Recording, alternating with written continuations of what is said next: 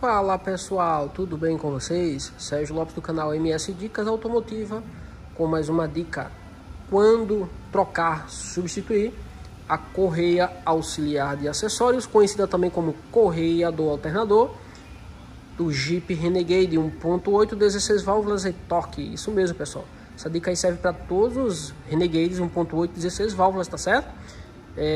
Não vai servir para o 2.0, vai servir para 1.8, tá ok? Como vocês podem ver, esse carro que nós estamos com ele aqui é o Renegade 1.8, 16 válvulas flex, com motor torque. Isso mesmo, pessoal. E a gente, na verdade, já trocamos. Eu não tive como... Eu vou mostrar um trechinho, tá? Eu não tive como mostrar o passo a passo, devido à correria ter sido muito grande. Essa correia aqui era que estava no carro, tá? Instalada no carro. Então a gente já trocou e eu não tive como mostrar o passo a passo, tá bom? Mas aqui o objetivo, a dúvida é falar para você quilometragem, tempo e quilômetros, com quantos quilômetros se substitui, tá certo? Uma curiosidade, a primeira sacada aqui, tá certo? Para quem estiver aí se perguntando se esse carro tem correia dentada ou não, ele não tem correia dentada, tá bom, pessoal? Esse motor é torque, ele não tem correia dentada, ele é um motor com corrente de comando, ele vai ter apenas a correia de fora, que é a correia de acessórios, tá bom? Esse motor aqui, mais uma curiosidade antes de a gente ir para o manual, tá certo? O manual do proprietário do carro. A outra curiosidade é que esse motor aqui é um motor Fiat, tá bom, pessoal?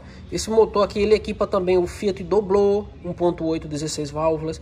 Ele equipa o Fiat Punto 1.8, 16 válvulas. Ele equipa a Fiat Strada, Fiat Toro, tá bom? Então, esse motor, ele é Fiat, motor Fiat. Porque, na verdade, pessoal, a Jeep e a Fiat é do mesmo grupo. Então, muita peça do Renegade vai dar também na Toro, tá certo? Peça de motor é o mesmo, tá certo? Porque é o mesmo grupo, Fiat e Jeep é o mesmo grupo. Olha, Fiat, Jeep, Chrysler, Dodge é o mesmo grupo, tá bom, pessoal? Por isso que esse motorzinho é torque, tá aqui no Jeep Renegade, tá bom? Então, não tem correia dentada, apenas correia de comando e correia auxiliar de acessórios, tá bom? Então, sem mais delongas, vamos para o manual do proprietário. Estou aqui com o manual desse carro, ó. Como vocês podem ver, Jeep Renegade, tá bom? Manual do proprietário. Na página 336, já ao final do manual, né, nós temos aqui a especificação de quantos quilômetros e quanto tempo, né, em meses ou anos, deve ser trocada a correia. Então, vamos lá. Ó, vamos lá, deixa eu pegar aqui um foco legal. Você pode pausar o vídeo aí e dar um zoom, tá ok, pessoal? Então, ó, substituição das correias dos órgãos auxiliares do motor na quilometragem especificada ou substituí-las a cada 3 anos. Aí tem, abre parênteses, 2 asterísticos, né, e fecha parênteses. E vamos entender o que é isso. Então tá dizendo aqui que essa correia, ela deve ser substituída na quilometragem especificada. Qual é a quilometragem especificada? Eu já vou mostrar, tá certo? Mas independentemente da quilometragem, se ela não bater a quilometragem especificada, ela deve ser trocada a cada 3 anos, tá bom? A cada 3 anos ou a quilometragem. Então, qual é a quilometragem especificada? Tá aqui essa cruzinha aqui, ó, da correia, tá vendo? Correia, a gente vê aqui, tá aqui, ó, 60 mil quilômetros rodados, tá bom? Ou seja, então a cada 60 mil quilômetros rodados ou a cada 3 anos deve ser substituída a correia de acessórios. O que ocorrer primeiro, tá bom? O que ocorrer primeiro. Vamos entender esses 2 asterísticos aqui. Abre parênteses, 2 asterísticos e fecha parênteses. Vamos à página seguinte para a gente entender aqui. Tá aqui, ó. Abre parênteses, 2 asterísticos, fecha parênteses. Então isso aqui é o quê? Quer dizer que para a utilização do veículo predominantemente em estradas poeirentas, arenosas ou lamacentas, efetuar um controle do estado da correia e do rolamento do tensor a cada 12 mil quilômetros e, se necessário, efetuar a sua substituição. Efetuar também a substituição das correias dos órgãos auxiliares: direção, ar-condicionado, bomba de água e alternador, certo? Só que esses órgãos aqui auxiliares, bomba d'água, alternador e tal, ela é puxado, acionado por apenas uma correia, tá certo? Que essa correia que a gente já trocou, que a gente substituiu. Tá certo, pessoal? Então aqui só entendendo. Voltando para cá. Deve ser trocado a cada 60 mil quilômetros. Cadê? Vamos aqui. A correia deve ser trocada a cada 60 mil quilômetros ou 3 anos, o que ocorre primeiro. Agora, se o carro for utilizado em lugares que tem estrada lamacenta, arenosa, poeirenta, essa correia deve ser feito um controle dela, certo? Um monitoramento. Então, a cada 12 mil quilômetros, de 12 em 12, que é justamente o prazo que a Jeep recomenda para se fazer a revisão desse carro, de 12 em 12 mil, tá vendo?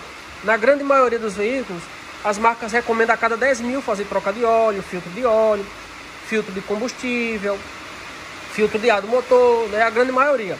No caso da Jeep é de 12 em 12 mil.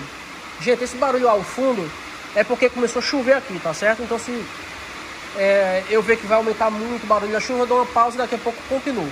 Mas eu acredito que vai dar pra gente continuar fazendo. Então, como eu estava falando, a cada 12 mil a Jeep recomenda que se troque óleo, filtro de óleo. Você pode pausar aqui o vídeo, ó. Vou dar um zoom aqui, vou dar um foco aqui, você dá uma pausa e dá um zoom que vocês vão ver aqui, certo? Então a cada 12 mil recomenda trocar óleo, filtro de combustível, filtro de ar do motor. Aí se aproveita e verifica o estado da correia de 12 mil. Suponhamos que antes de bater os 60 mil quilômetros a correia já esteja bem danificada por conta do desgaste de tanto andar em lugares, em terrenos arenosos. Então ela deve ser substituída antes, com 30 mil, com 20 mil, com 40 mil. Isso vai depender do uso, tá bom? E também a metade do tempo. Ao invés de ser substituída com 3 anos, pode ser substituído com 1 ano e meio, com 2 anos. Vai depender do uso, tá bom, pessoal? Então, esse carro aqui, o ano dele é 2018, tá? Esse Renegade aqui, ele é 2018 e ele tá com 61.300 km rodados, tá certo? E essa correia ainda era original do carro, tá certo? E a gente trocou com 61 mil, tá certo? E com 4 anos de uso, né? Ou seja, passou do prazo, rodou mais de 3 anos, que era para rodar com 3, e rodou 61.300, tá bom? Isso aqui ainda é a correia original dele. Tá aqui a medida da correia, ó. CSPK 1452. Eu coloquei uma CSPK 1450 da Goodyear, tá bom? É a medida dessa correia. O rolamento que eu utilizei, tá aqui os rolamentos da marca Rotem. A Rotem só embala, pessoal. O rolamento que vem aqui dentro é NSK, que é rolamento original. Tá aqui a referência RT 6024. E o outro rolamento, esse aqui é o rolamento auxiliar. E esse aqui é o rolamento do tensor. Ele pega 2 rolamentos. Um do tensor, que é esse. E o do auxiliar, a polia auxiliar é essa, tá bom? Coloquei da marca Zen. Tá aqui a referência, ó, 13383. E esse rolamento que veio na caixa aqui dentro da Zen, da embalagem Zen, também é rolamento NSK. A Zen e a Rotem apenas embalam, eles não fabricam, tá bom? Então, os rolamentos que eu coloquei foram originais, da marca NSK, que é rolamento linha de montagem. E a correia Goodyear. A Goodyear é uma curiosidade, a Goodyear deixou de fabricar a correia, ela vendeu para a Continental, e a Continental está fabricando. Isso aqui ainda é um estoque ainda que tinha, certo? Das últimas correias Goodyear que foram fabricadas, mas a correia Goodyear é a melhor do mercado. E agora a Continental Elite, que ela faz com aquelas estrias, semelhante àquelas estrias que a Goodyear tinha, parecendo as costas de jacaré, que é toda estriadazinha, né? Então, a correia Goodyear era daquele jeito, e a Continental Elite, uma da caixinha preta, está fabricando também igualzinho a Goodyear. Se for a Continental comum, ela é desse jeito aqui, estriada só assim, ó. É desse jeito. A Continental Elite da caixinha preta, que é toda traçadinha, que é a melhor correia que existe no mercado, é a que eu mais gosto de usar. Pena que ela é muito difícil de encontrar, tá certo? O fato é que eu já troquei, substituí a correia com 61 mil quilômetros, 61.300 e com 4 anos de uso, tá bom? Passou um pouquinho do prazo, mas a gente seguiu a recomendação. Agora vai aí mais algum comentário, tá bom? É um comentário particular meu. Gente, ó, essa correia rodaria mais tempo? Até rodaria. Ela rodaria sim, tá? Rodaria pelo menos aí mais uns 15, 20 mil. Ela com certeza rodaria sem problema algum. O rolamento aguentaria? O rolamento, ele não aguentaria muito provavelmente mais 20 mil.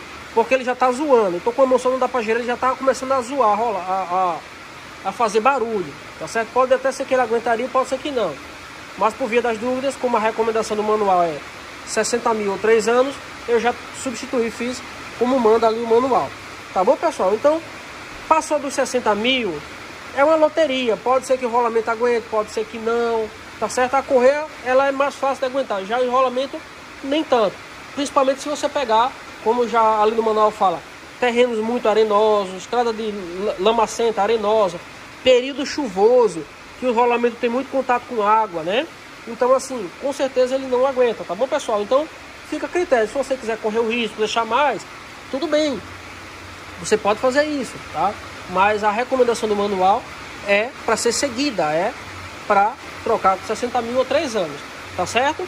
Lembrando aí que você também, se quiser passar, pode passar, desde que você peça para o seu mecânico de confiança sempre avaliar toda a troca de óleo. De 12 em 12 mil, o mecânico desmonta a correia, verifica o estado da correia, verifica o rolamento. A correia até dá para verificar sem desmontar, no lugar dá até para verificar, porque é uma inspeção visual. Mas os rolamentos não dá para verificar se você não desmontar. Você tem que desmontar para girar o rolamento, ver se ele tem folga. Então, assim, se você quiser passar da quilometragem, o bom é que ao menos se faça essa inspeção. Tá bom, pessoal? Então fica essa dica aí, fica essa sacada. Essa dica que é uma dica particular, né? Aliás, é uma opinião particular, pessoal minha. Tá certo? Daqui não dá pra ver legal. Uma outra coisa aqui, pessoal. Não dá pra ver muito bem. É bem prensadinho aqui.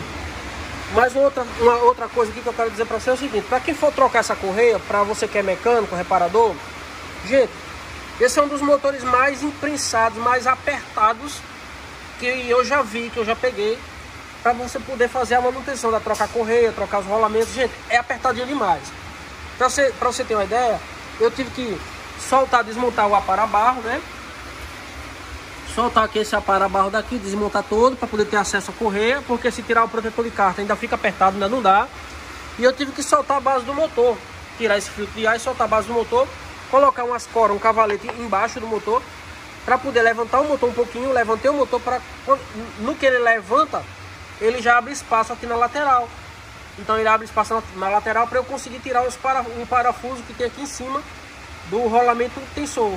Aliás, do suporte do rolamento tensor. Ele tem um parafusinho bem prensadinho embaixo dessa base aqui, que é muito apertado. Não entra a ferramenta, a mão não entra, é muito ruim.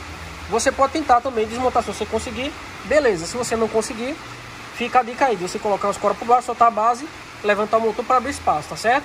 Porque, como eu já falei, é um dos motores mais apertados, imprensados, sem espaço na parte da frente aqui para trabalhar, tá? Esse espaço interno aqui de cima é uma maravilha, uma beleza. Tem espaço para você trabalhar muito bem. Eu falo apenas nessa parte da frente do motor, tá certo, pessoal?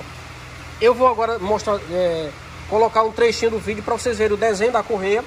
Para quem desmontou a correia e está com dificuldade, está com dúvida de como é a posição, como é o desenho dela ali, como é que ela faz o traçado nas polias ali, nos rolamentos e tal. Então eu fiz um videozinho rápido mostrando aí como é que é o desenho dela, tá bom? Então fiquem aí com o desenho agora, para vocês verem e montarem da forma correta.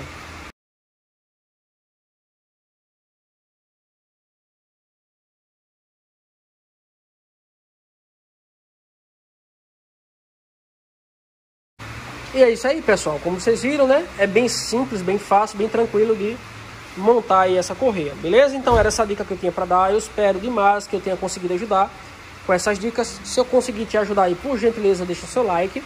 Ele é muito importante, ele ajuda aí a otimizar o vídeo. O YouTube vai entender que é um conteúdo de qualidade e vai disponibilizar para mais pessoas serem ajudadas também, como você está sendo. Então, por gentileza, deixa seu like aí, tá, pessoal, para nos ajudar. Se você é novo no canal, se inscreve aí no canal. Não esquece de ativar aí o sininho das notificações para o YouTube te avisar todas as vezes que a gente postar um vídeo novo, beleza? Então, meu muito obrigado, forte abraço, fiquem com Deus, até o próximo vídeo do canal MS Dicas Automotiva.